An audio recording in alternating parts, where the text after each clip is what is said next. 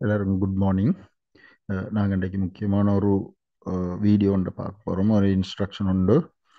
2021ஆம் ஆண்டு மற்றும் 2022ஆம் ஆண்டுக்கான இலங்கை தென்கிழக்கு பல்கலைக்கழக வெளிவாரி பட்டப்படிப்புகள் மற்றும் தொழில்சார் கற்கை நிலையத்தினூடாக கலைமானி பொது வெளிவாரி பட்டப்படிப்புக்கான மாணவர்களை இணைத்துக் கொள்வதற்கான விண்ணப்பங்கள் கோரப்பட்டிருக்கு. அதாவது bachelor of arts BA general external degree south eastern university of Sri Lanka. அதில் என்ன மாதிரி நாங்கள் அதோட குவாலிஃபிகேஷன்ஸ், அதில் என்ன மாதிரி நாங்கள் ஆன்லைனில் அடுத்தது நேரடியாக அப்ளை பண்ணுறது சம்மந்தமாகவும் என்னென்ன டாக்குமெண்ட்ஸ் தேவைன்றது சம்மந்தமாகவும் நாங்கள் இந்த வீடியோவில் பார்க்க போகிறோம்.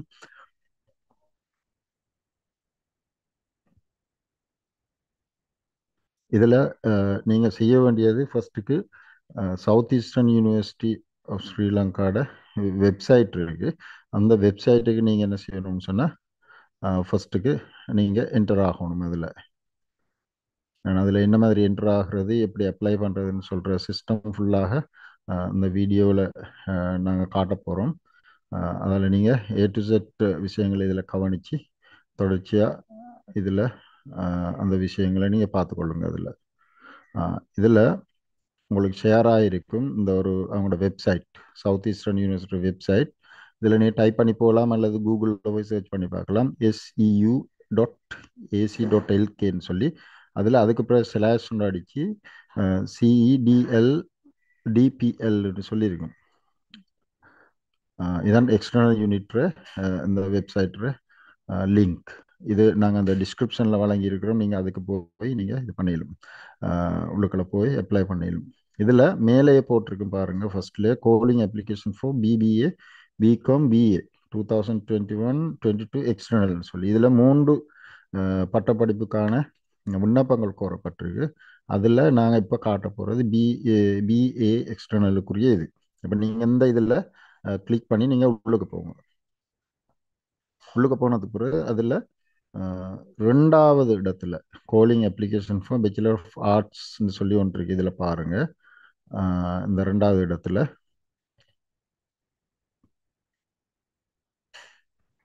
இதான் அந்த அந்த இது இதைத்தான் நீங்கள் என்ன செய்யணும்னு சொன்னால் கிளிக் பண்ணி நீங்கள் அதில் போகணும் உள்ளுக்கு. ரைட், இதில் கிளிக் பண்ணி போனோம்னு சொன்னால்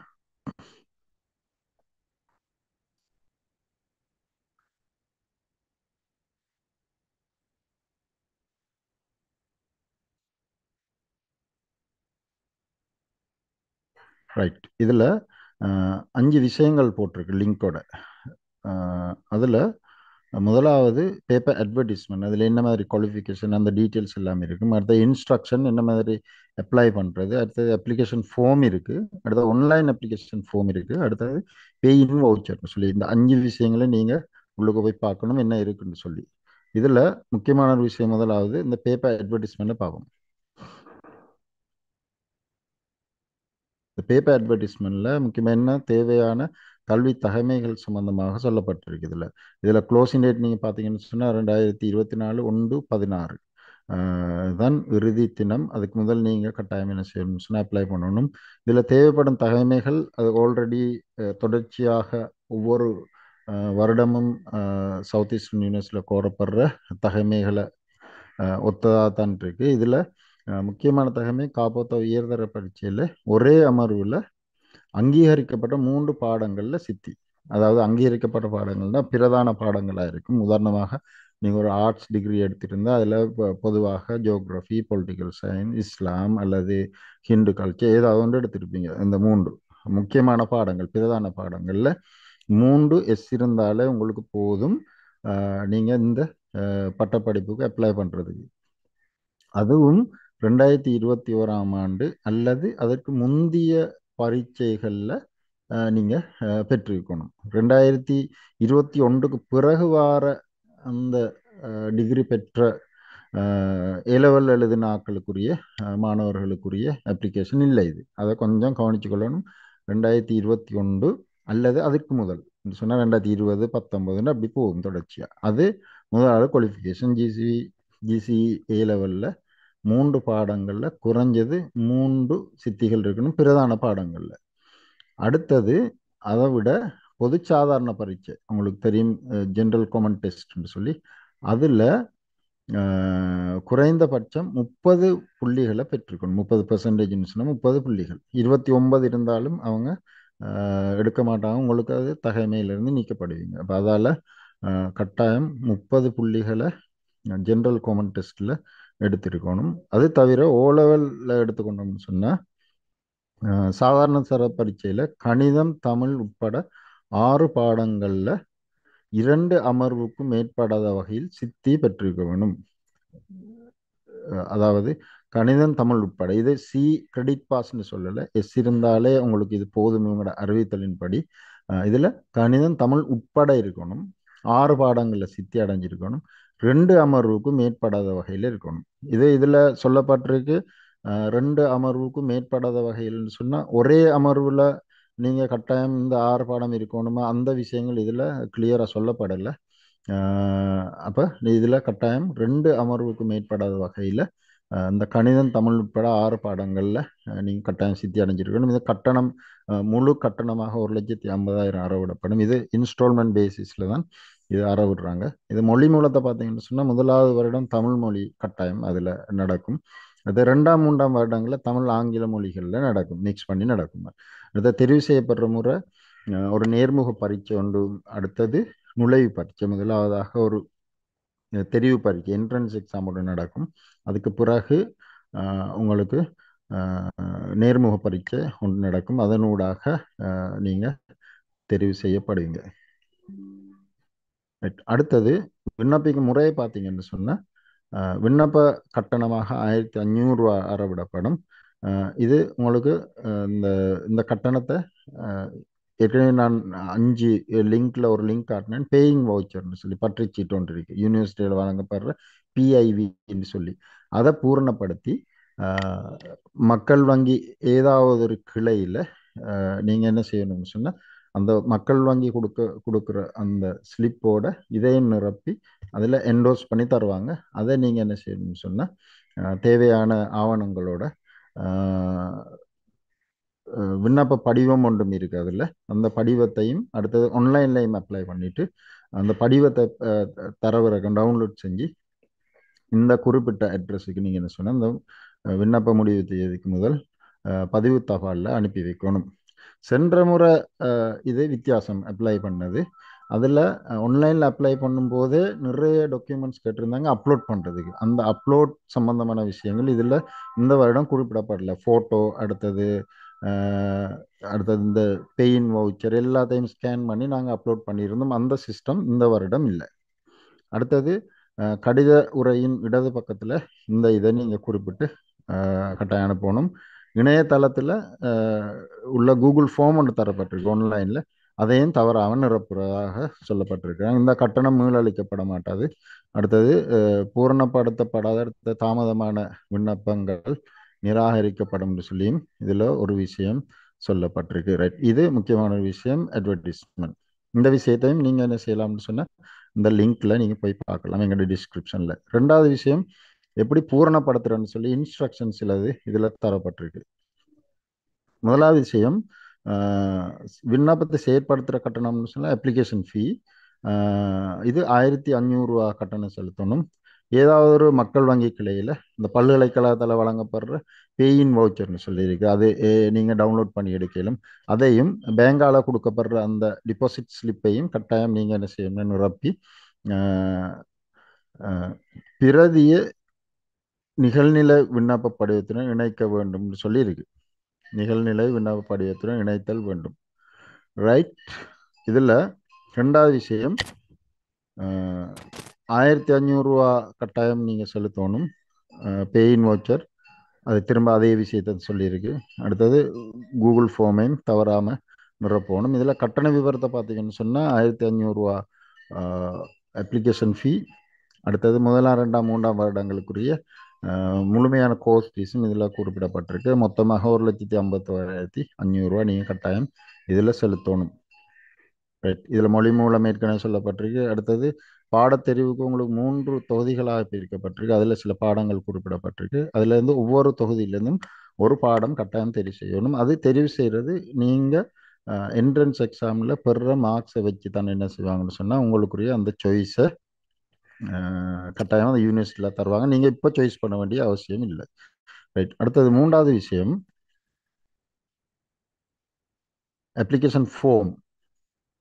இதில் நேரடியான அப்ளிகேஷன் ஃபார்ம் ஒன்று தரப்பட்டிருக்கு. இந்த அப்ளிகேஷன் ஃபார்மை நீங்கள் பிரிண்ட் எடுத்து கட்டாயம் என்ன செய்யணும்னு சொன்னால் நிரப்பணும்.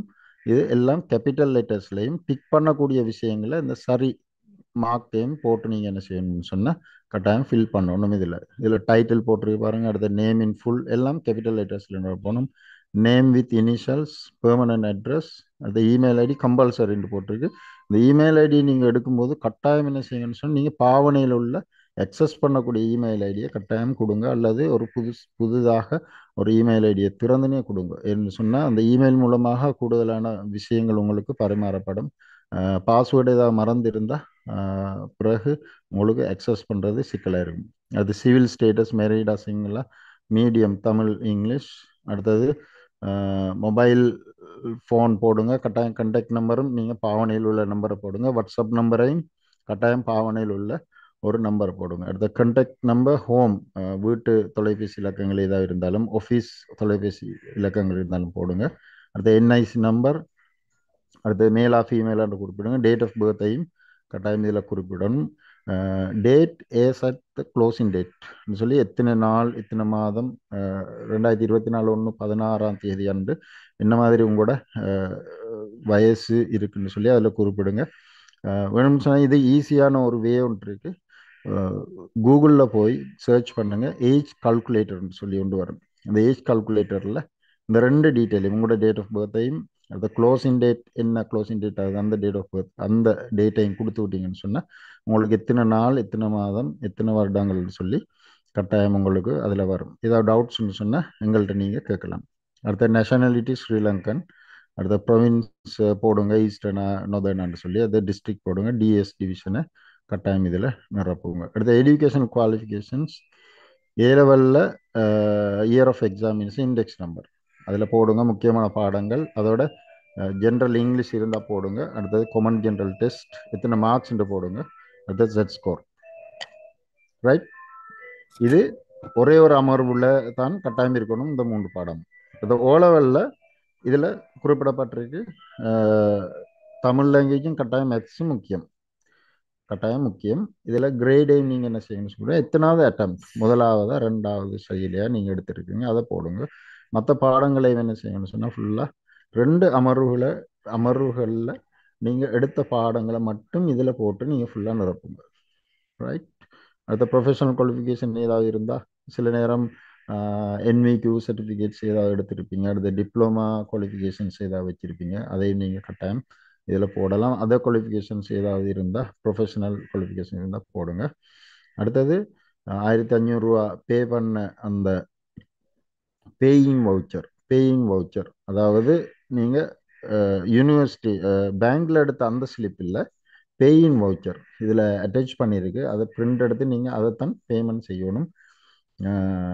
இதில் டேட் ஆஃப் பேமெண்ட் பிரான்ச்சையும் போட்டு நீங்கள் அந்த பேயிங் வவுச்சரை நீங்கள் என்ன செய்யணும்னு சொன்னால் இதில் அட்டாச் பண்ணுங்க.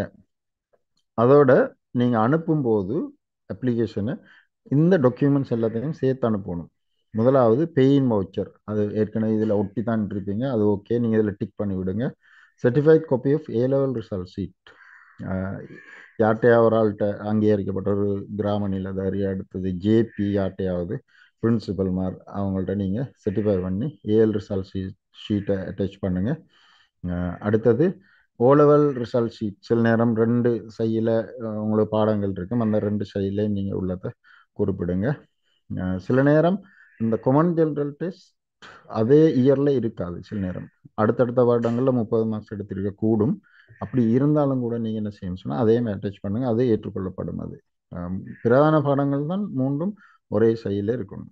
அடுத்து சர்டிஃபைட் காப்பி ஆஃப் என்ஐசி, அதையும் எடுத்து நீங்கள் சிக்னேச்சரை போட்டு கீழே அட்டஸ்ட் பண்ணுறது, உங்களை சிக்னேச்சரை அட்டஸ்ட் பண்ணுற ஒரு இது இருக்குது. யாராவது ஒரு school principal, head of the department அல்லது ஏதாவது எக்ஸிக்யூட்டிவ் ஆஃபீஸர், ஜிஎஸ், ஜேபி யாராவது சைன் பண்ணி அப்புறம் என்ன செய்யுங்கன்னு சொன்னால் 16/1/2024 முதல் இந்த குறிப்பிடப்பட்ட அட்ரஸுக்கு நீங்கள் என்ன செய்யணும், அந்த டாக்குமெண்டோட நீங்கள் என்ன செய்யணும்னு சொன்னால் போஸ்ட் பண்ணுங்க. அதோட நீங்கள் அனுப்புகிற அந்த டாக்குமெண்ட்ஸை கட்டாயம் ஃபோட்டோ காப்பி எடுத்து வச்சுக்கொள்ளுங்க. Very important. அந்த பெயின் வவுச்சரும் அடுத்தது பேங்கில் நிரப்பப்படுற அந்த ஸ்லிப்பையும் கட்டாயம் நீங்கள் பிரிண்ட் எடுத்து ஒரு ஃபோட்டோ காப்பி கொண்டு வச்சுக்கொள்ளுங்க. அடுத்தது இதில் ஆன்லைன் அப்ளிகேஷன் ஃபார்மும் ஒன்று தரப்பட்டிருக்கு. அதை நீங்கள் ஆன்லைனில் நீங்கள் அப்ளை பண்ணுங்கள். நான் ஆல்ரெடி ஒரு ட்ரையல் ஒன்றுக்காக வேண்டி நான் இதை செஞ்சு பார்த்தது. இதில் முக்கியமாக இதில் குறிப்பிடப்பட்டிருக்கு உங்களோட இதை இமெயில் நீங்கள் என்ன இமெயிலில் இருந்து அப்ளை பண்ணுறீங்களோ நீங்கள் கொடுக்குறீங்களோ ஒஃபீஷியல் அதுலேருந்து அப்ளை பண்ணீங்க, வேற ஒன்று அப்ளை பண்ணாமல். என்ன சொன்னால் இந்த காப்பி எல்லாம் அங்கே தான் போகும். இதில் சல்யூட்டேஷன் மிஸ்டரா மிஸ்ஸஸா இதை குறிப்பிடுங்க. இனிஷியல் நேம் வித் இனிஷியலில் கொடுங்க. ஃபுல் நேமை டைப் பண்ணுங்க. எல்லாம் கேபிட்டல் லெட்டர்ஸில் ஃபில் பண்ணணும். எல்லாம் நேஷனாலிட்டி, அட்ரஸ், ஏ லெவல் எக்ஸாமினேஷன் இயர், ஏ லெவல் ரிசல்ட்ஸை போடுங்க. அதை எப்படி கொடுங்கன்னு சொன்னால் அவங்களோட பாடம் ஒரு டேஷ் போட்டு அதில் என்ன ரிசல்ட்ஸ் கமா போட்டு போட்டு அப்படியே கொடுங்க. அடுத்த ஏ லெவல் ரிசல்ட்ஸ் காமன் ஜெனரல் டெஸ்ட்டில் எத்தனை மார்க்ஸ், ஜெட் ஸ்கோர் எத்தனை, other qualifications instead of A level தவிர ஏதாவது என்விக்யூ சர்டிஃபிகேட்ஸ் ஏதாவது இருந்தால். அடுத்தது ஓ லெவல் எக்ஸாமினேஷன் ஃபர்ஸ்ட் அட்டம்ப்டில் எத்தனையாம் ஆண்டு முதலாவது அட்டம், அதில் என்ன ரிசல்ட்ஸ் எல்லா பாடங்களையும் குறிப்பிடுங்க. அடுத்தது செகண்ட் அட்டம்ப்டில் ஏதாவது செகண்ட் அட்டம் நீங்கள் எழுதியிருந்தால் அதையும் நீங்கள் அதே மாதிரி குறிப்பிடுங்க. அடுத்தது முக்கியமாக கேட்குறாங்க இதில் ஓ லெவல் ரிசல்ட்ஸ் செகண்ட் அட்டம்ப்டில் இது இயர், இது உங்களோட ரிசல்ட்ஸ். அடுத்தது ஓ லெவல் ரிசல்ட்ஸில் தமிழில் என்ன, அடுத்தது மேத்ஸில் என்ன, அடுத்தது mobile number, WhatsApp number, NIC number, அடுத்தது ஜெண்டரை போடுங்க, இமெயில் ஐடியை போடுங்க, எவ்வளோ பே பண்ணியிருக்கீங்க, எப்போ நீங்கள் பே பண்ண டேட்டு, என்ன பிரான்ச்சில். அப்புறம் நீங்கள் சப்மிட் பண்ணி விட்டீங்கன்னு சொன்னால் உங்களுக்கு ஆன்லைன் அப்ளிகேஷன் அங்கே போகும். ரைட். அடுத்த விஷயம்,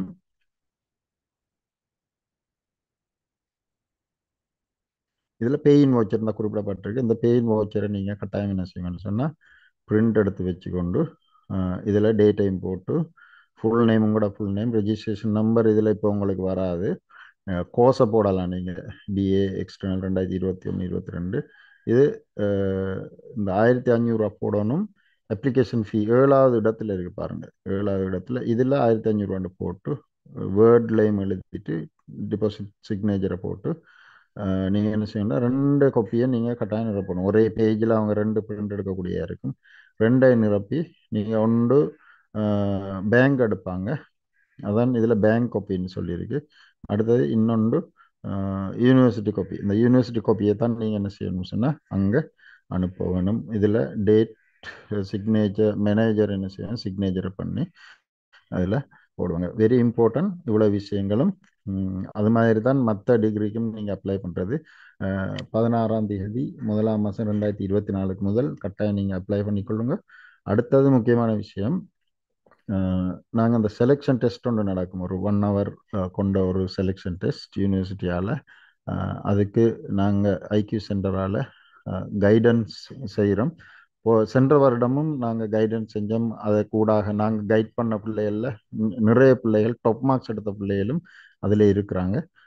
அது சம்பந்தமான மேலாண்மை டீட்டெயில்ஸை நான் கீழே ஒரு டிஸ்கிரிப்ஷனில் உங்களுக்கு ஒரு லிங்க் ஒன்று போட்டிருக்கிறேன், வாட்ஸ்அப் குரூப் லிங்க். அதில் ஜாயின் பண்ணுவதன் ஊடாக மேலதிகமான அப்டேட்ஸை நீங்கள் பெற்றுக்கொள்ள இயலும்.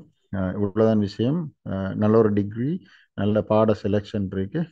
கட்டாயம் நீங்கள் அப்ளை பண்ணுங்கள். நல்ல ஒரு சான்ஸ் உண்டு. கிட்டத்தட்ட நாங்கள் நினைக்கிறோம் 700-800 பேர்கிட்ட ஒவ்வொரு இயரும் இது இந்த பாடநெறிக்காக உள்வாங்கப்படுகிறீங்க. சில நேரம் கூடி குறையலாம், அது யூனிவர்சிட்டி செனட் டிசைட் பண்ணும். அப்போ இந்த விஷயங்கள் தான் நான் குறிப்பிட வலிக்கிட்டது. ஏதாவது டவுட்ஸ்ன்னு சொன்னால் எங்களோட வாட்ஸ்அப் நம்பர் இருக்குது, வாட்ஸ்அப் குரூப்ஸ் இருக்குது. தேவையான இதுகளை நீங்கள் கிளிக் பண்ணி எடுத்துக்கொள்ளலாம். Thank you very much.